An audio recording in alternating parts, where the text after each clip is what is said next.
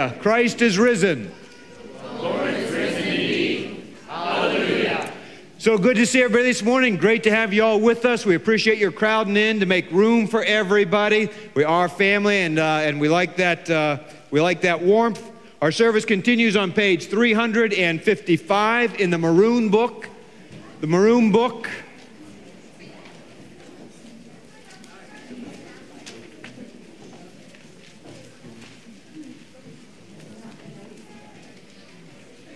I have the wrong bulletin. Can I see your bulletin? Thank you. Is that right there? Yep.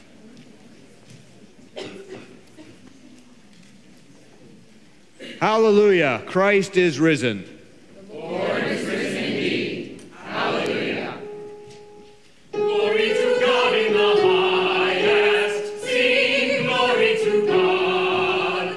Glory to God in the highest. And peace to his people on earth.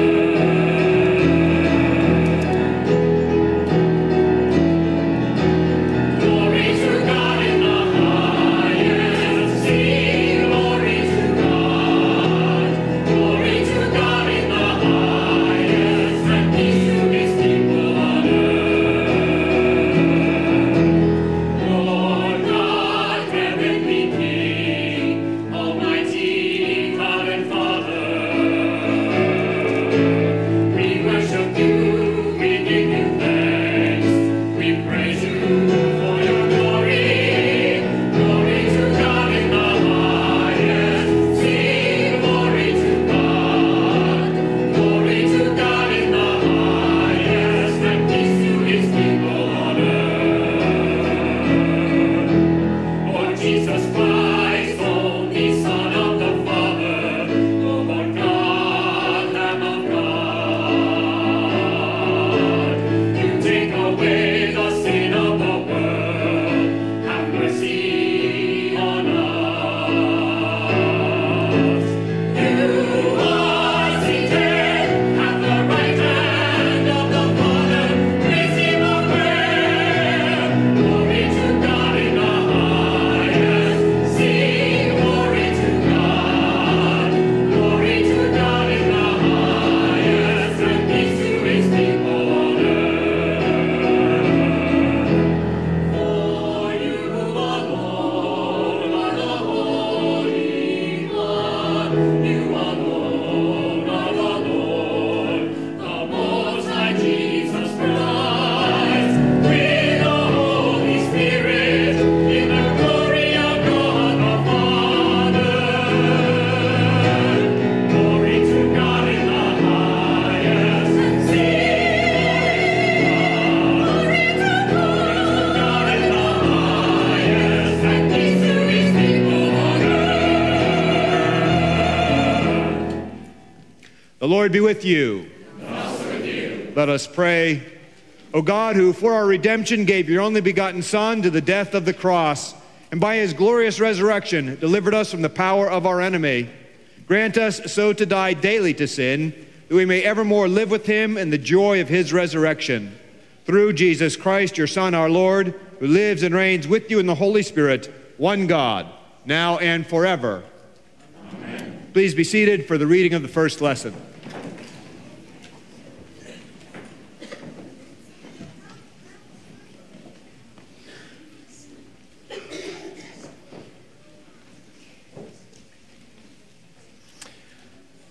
Our first reading this morning is from the book of Acts.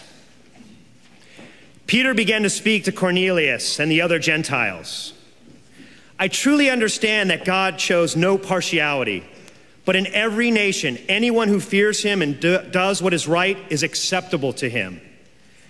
You know the message he sent to the people of Israel, preaching peace by Jesus Christ. He is Lord of all.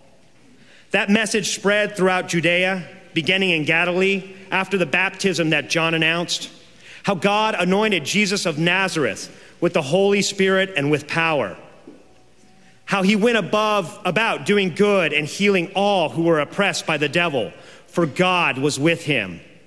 We are witnesses to all that he did, both in Judea and in Jerusalem. They put him to death by hanging him on a tree. But God raised him on the third day and allowed him to appear, not to all the people, but to us who were chosen by God as witnesses, and who ate and drank with him after he rose from the dead. He commanded us to preach to the people and to testify that he is the one ordained by God as judge of the living and the dead. All the prophets testify about him that everyone who believes in him receives forgiveness of sins through his name. The word of the Lord. Thanks be to God.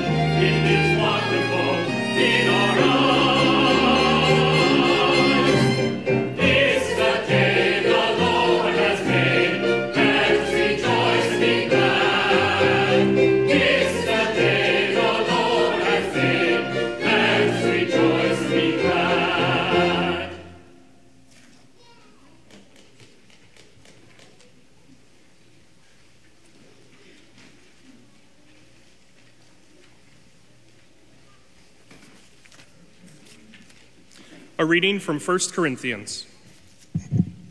If for this life only we have hoped in Christ, we are of all people most to be pitied.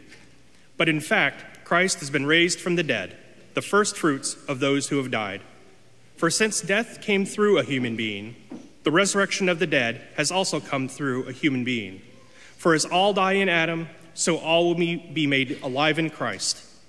But each in his own order, Christ the first fruits, then, at his coming, those who belong to Christ.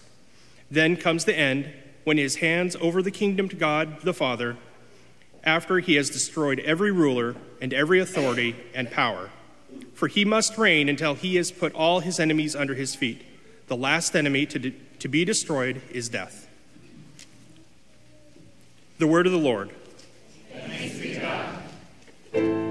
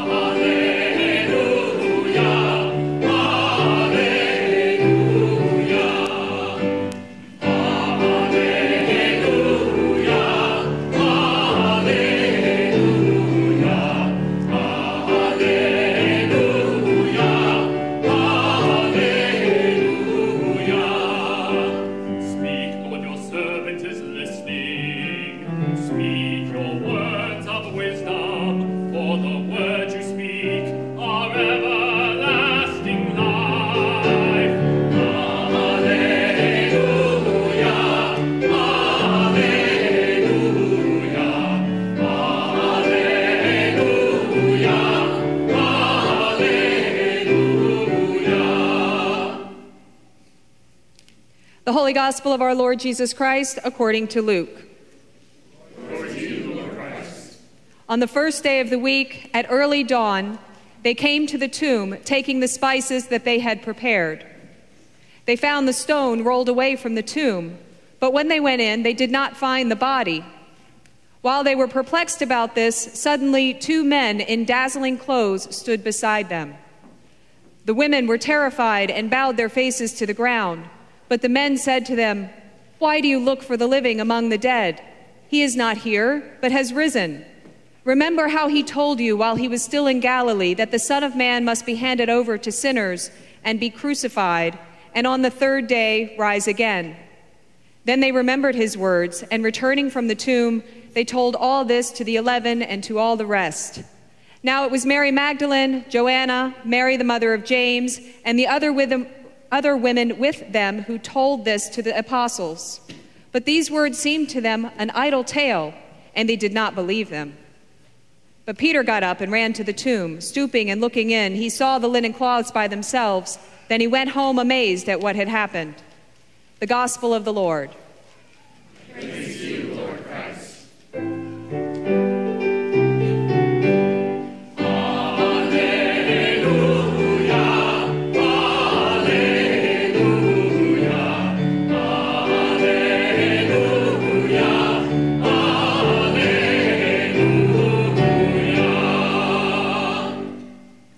In the name of God, Father, Son, and Holy Spirit.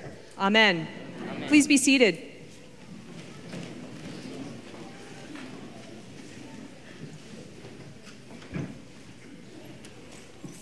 Good morning. Good morning. Happy Easter. Thank you. Why do you look for the living among the dead? I was 28 years old when I had my first midlife crisis. I know you laugh, but it was true.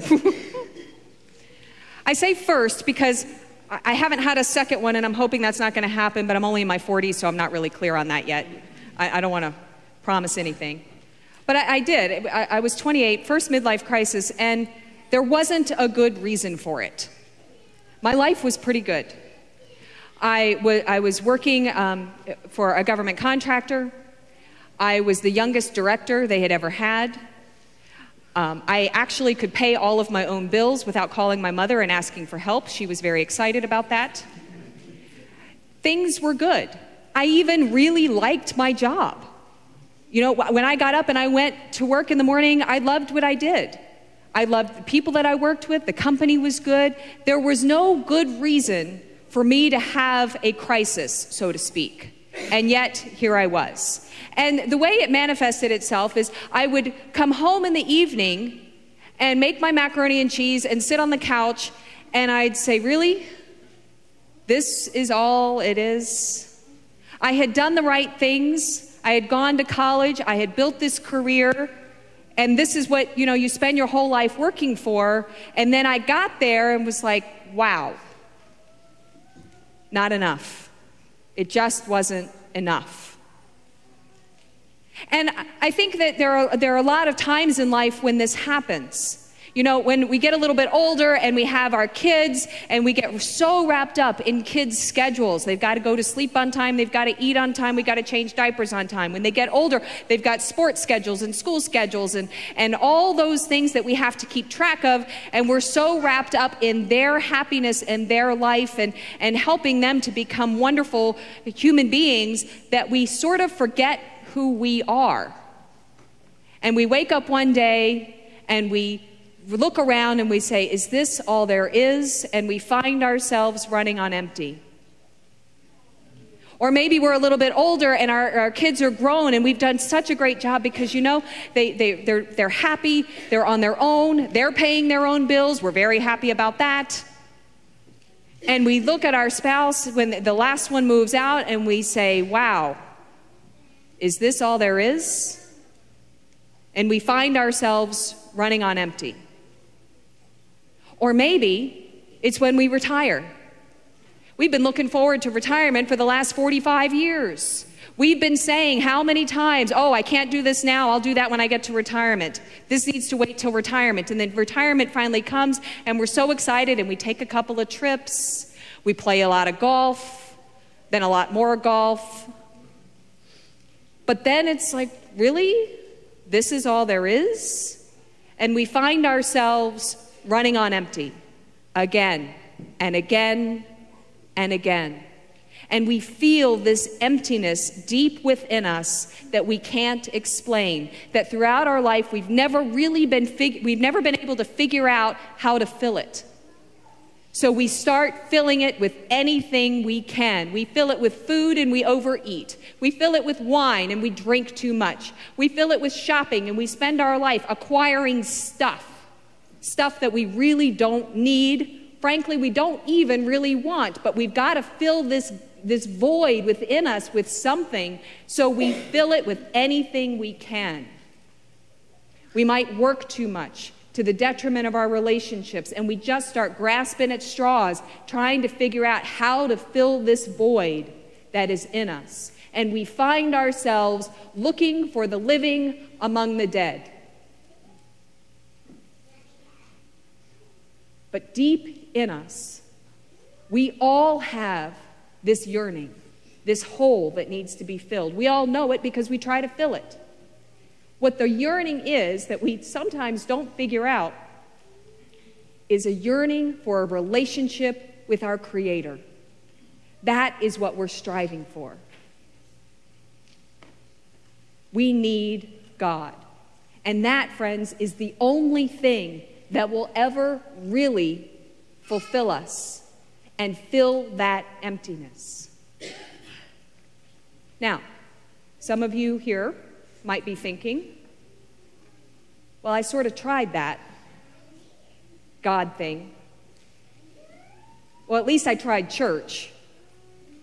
You know, I come on Christmas and Easter, but that's about it. But I believe in God. God is a part of my life. You're not alone if you're thinking that. 70% of Americans say that they are a part of the denomination of their youth. Almost as many, 65% of Americans say that God is important to them in their life. Now listen to this. 17.7% of Americans are sitting in a pew on any given Sunday. 17.7%. There is a disconnect between who we say we are, what we say we believe, and at least how we practice it regularly.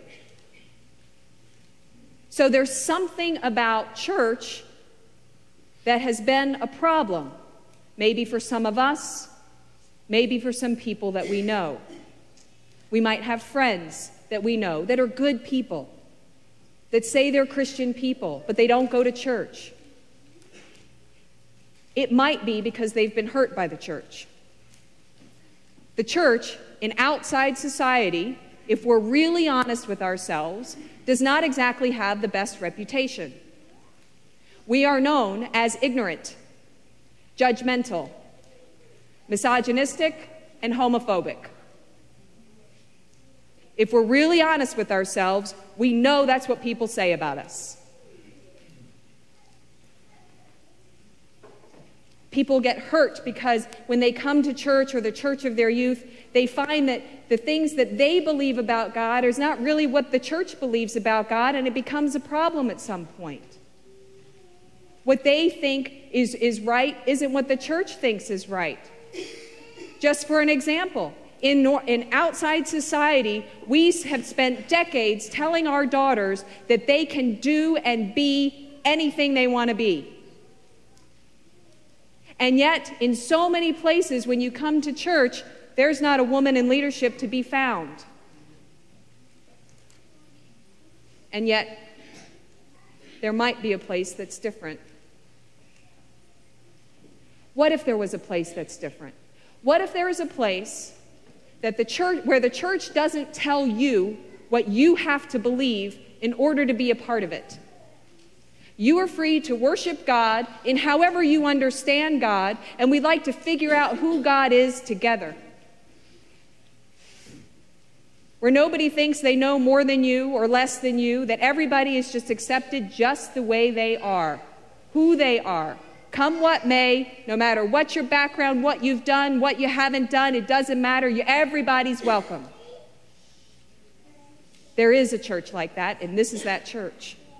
And so many people need to know it, because so many people have this void way down deep inside them that needs to be filled, and they're trying to fill it with all of this other stuff that is never going to provide them the fulfillment that they need. They need to be here. We need to be here. We here at St. Matthew's have one message for every person that comes through that door. And it is the same message for everyone. And that message is that God loves you. Period. There aren't any qualifications or caveats. God loves you. And it doesn't matter about anything else.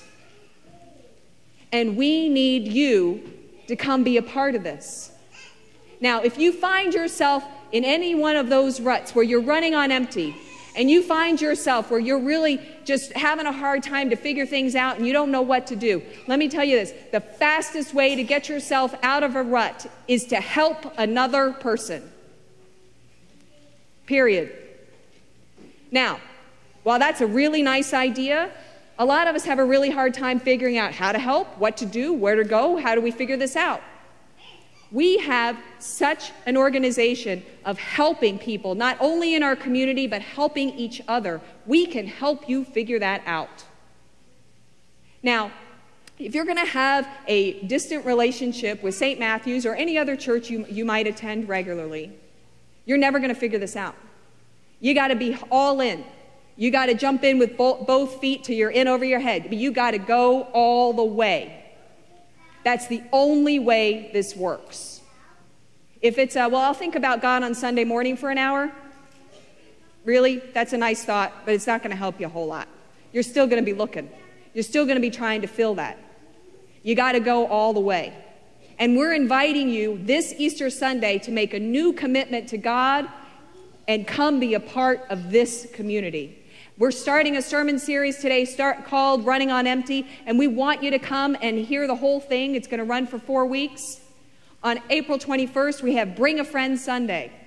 We want you to think about the people in your life, your neighbors, your coworkers, the people that you can see that they're running on empty and they need to be a part of this. And let me be clear about something. We're not doing this because we want anything from you. We're doing this because we want everything for you. This is about you and a life transformation where your heart is filled and you have a relationship with God to the point where it's overflowing.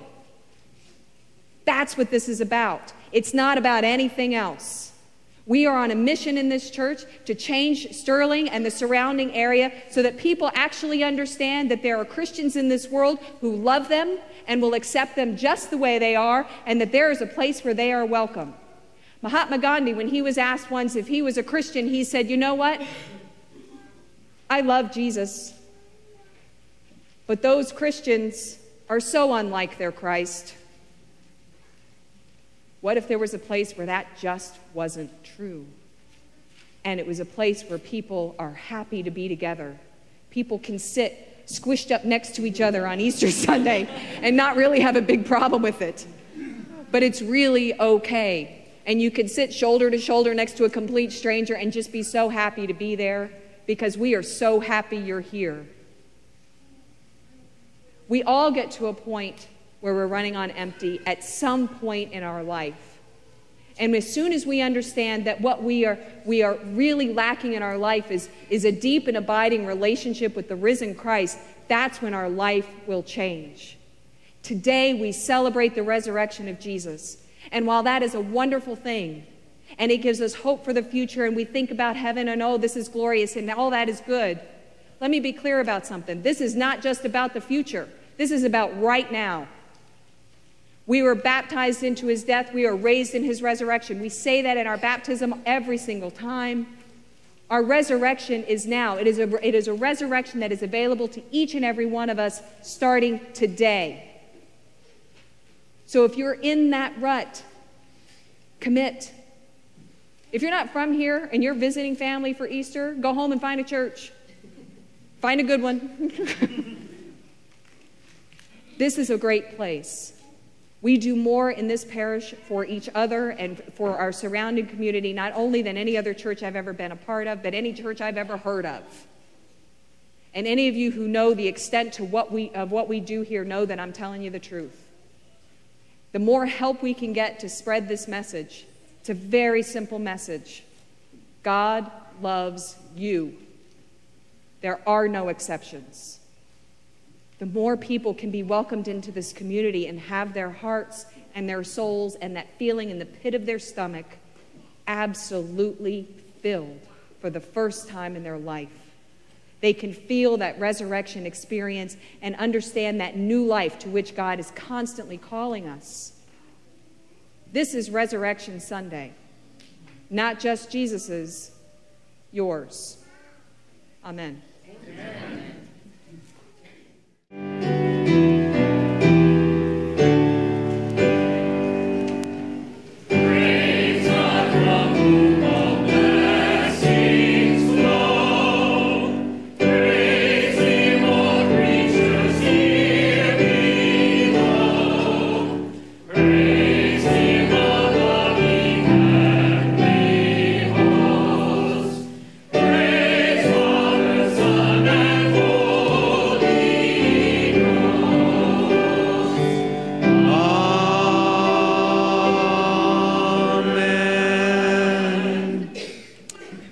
Our service continues with Eucharistic Prayer A, which is page 361, again in the maroon book, page 361.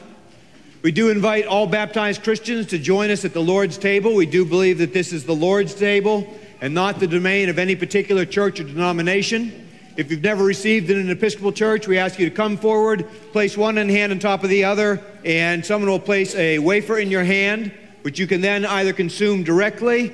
You can dip in a cup of wine. The fancy word for that is intinct. If you consume the wafer directly, you can also drink from the main chalice. If you choose to do that, we ask you simply take the bottom of the chalice, tip it towards your lips so that we actually know you got some wine, because sometimes it's hard for us to tell. If for medical reasons or some other reason you only want to receive the bread and not the wine, you simply cross your arms across your chest and the chalice bearer will skip you by. If you're not sure what you believe about God, or even if you believe in God at all, but you simply want to come forth in the solidarity of one human family, come down to the altar rail, cross your arms, and we'll simply ask God to bless you in whatever way you're able to receive that. So know that that invitation is there as well. And then finally, because we do have such a short altar rail and we have so many people, we're going to do one communion station here, and we're going to do another communion station in the back. So three of us will head to the back there, and the folks towards the back, you can receive communion back there instead of coming up to here, okay? So let's continue, page 361. The Lord be with you. And also with you. Lift up your hearts. We lift them up to the Lord. Let us give thanks to the Lord our God. It is right to give him thanks and praise. It is right and a good and joyful thing, always and everywhere, to give thanks to you, Father Almighty, creator of heaven and earth. Therefore we praise you, joining our voices with angels and archangels, and with all the company of heaven, who forever sing this hymn to proclaim the glory of your name. Holy, holy, holy Lord, God of power and might. Holy, holy, holy Lord, God of power and might.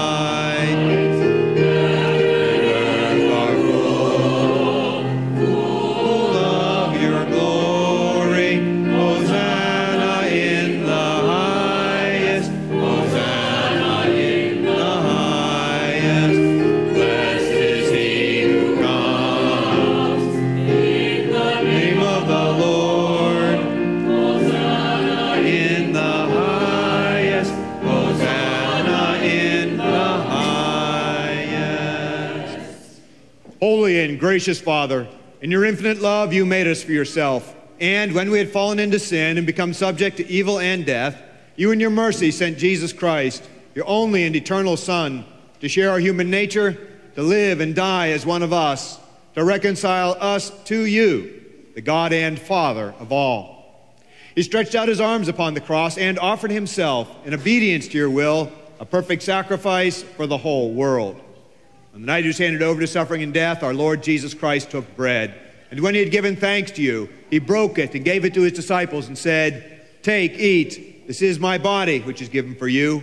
Do this for the remembrance of me." After supper, he took the cup of wine, and when he had given thanks, he gave it to them and said, "Drink this, all of you. This is my blood of the new covenant, which is shed for you and for many for the forgiveness of sins. Whenever you drink it, do this for the remembrance of me." Therefore, we proclaim the mystery of faith. Christ has died, Christ is risen, Christ will come again. We celebrate the memorial of our redemption, O Father, in this sacrifice of praise and thanksgiving. Recalling his death, resurrection, and ascension, we offer you these gifts. Sanctify them by your Holy Spirit to be for your people the body and blood of your Son, the holy food and drink of new and unending life in him. Sanctify us also, that we may faithfully receive this holy sacrament and serve you in unity, constancy, and peace, and at the last day bring us with all your saints into the joy of your eternal kingdom. All this we ask through your Son, Jesus Christ, by him and with him and in him, in the unity of the Holy Spirit. All honor and glory is yours, Almighty Father, now and forever. Amen. And now, as our Savior Christ has taught us, we are bold to say, "Our Father, who art in heaven, hallowed be thy name. Thy kingdom come, thy will be done, on earth as it is in heaven. Give us this day our daily bread, and forgive us our trespasses, as we forgive those who trespass against us. And lead us not into temptation, but deliver us from evil. For thine is the kingdom, the power, and the glory, forever and ever. Amen. Hallelujah. Christ our Passover is sacrificed for us. Therefore let us eat the feast. Hallelujah. The gifts of God for the people of God. Think of in remembrance that Christ died for you.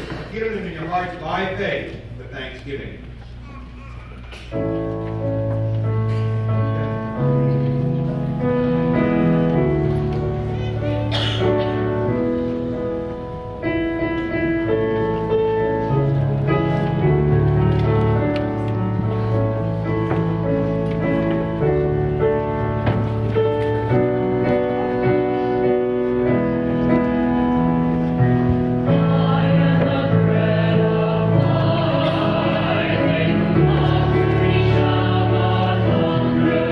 May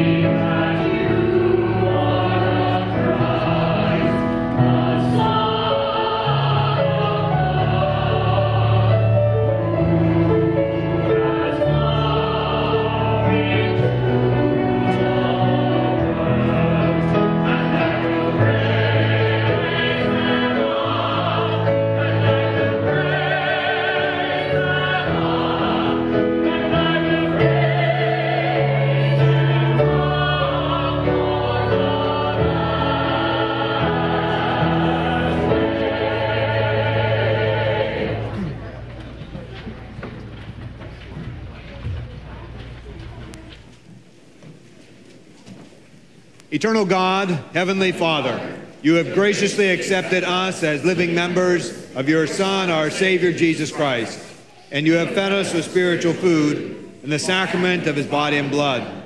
Send us now into the world in peace, and grant us strength and courage to love and serve you with gladness and singleness of heart, through Christ our Lord. Amen. May Almighty God, who has redeemed us and made us his children through the resurrection of his Son, our Lord, bestow upon you the riches of his blessing.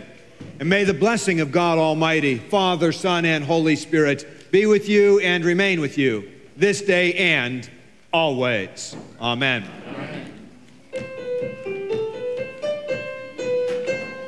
Jesus.